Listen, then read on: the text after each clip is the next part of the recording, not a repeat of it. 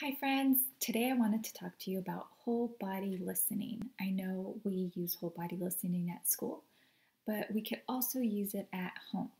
So let's go ahead and start. So, first, this is our eyes, right? Our eyes are always looking at the speaker, so whoever's talking to us. So, at school, we'd be looking at our teacher, we'd be looking at our friends, but at home, we're looking at our parents, or maybe our grandma, or our grandpa, or our uncle, or our aunt, or even our brother and sisters, right? So, our eyes are always looking. Next is our ears. Our ears are on and they're listening, right? We're listening to what's being said. Next is our mouth. Our mouth needs to be quiet so we can listen. Next is our hands.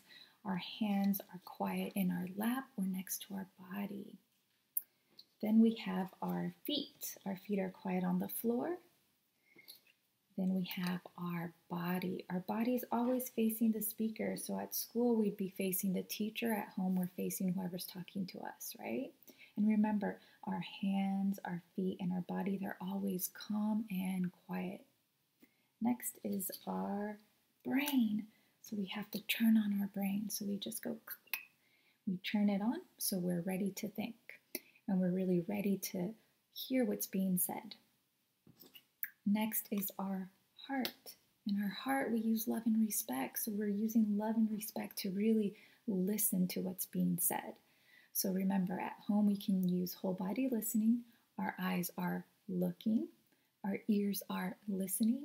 Our mouth is quiet. Our hands are quiet in our lap or next to our body. Our feet are quiet on the floor.